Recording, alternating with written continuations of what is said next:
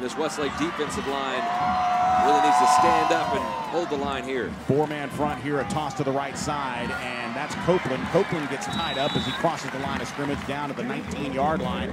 And that's what's interesting about this Katy defense, Katy offensive line. John, there's a big push up front. And even though the defenders are there, there's enough push back where they at least get 2 to 3 yards on their initial move. And that's what Copeland did there. Picked up 3 yards and set it up into the red zone to the Chaparral 19-yard line. 2nd down and 7, 2 minutes and 10 seconds remaining here in the third quarter. Joe Taylor, John Nidell, Abe Garcia. We'll get to him in momentarily. Power eye look here in the backfield. 4-man front for Westlake, and there was movement on the offensive line. Another procedure penalty here.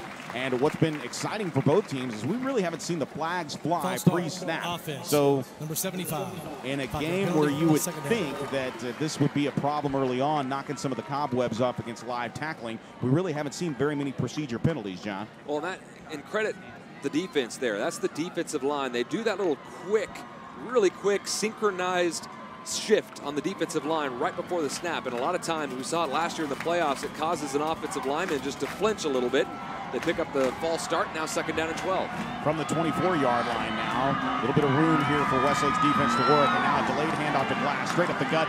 The linebackers converge down to the 19-yard line, and surging down that right hash mark was Glass. Jones was there along with Chambers. And it's a good pickup there on 2nd down to get a bulk of the yardage back after the penalty. And Chambers taking on the much bigger target. Festy there, Jones there. As Levi wrapped it up there along with Caleb and Barrett.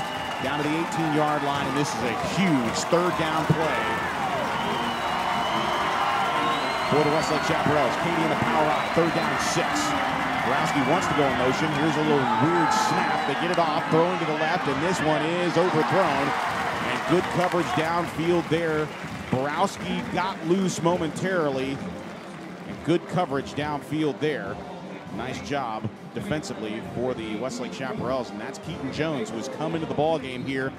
He was the backup on the 2 deep, but right there with Borowski the entire way. So it's 4th down for Katy.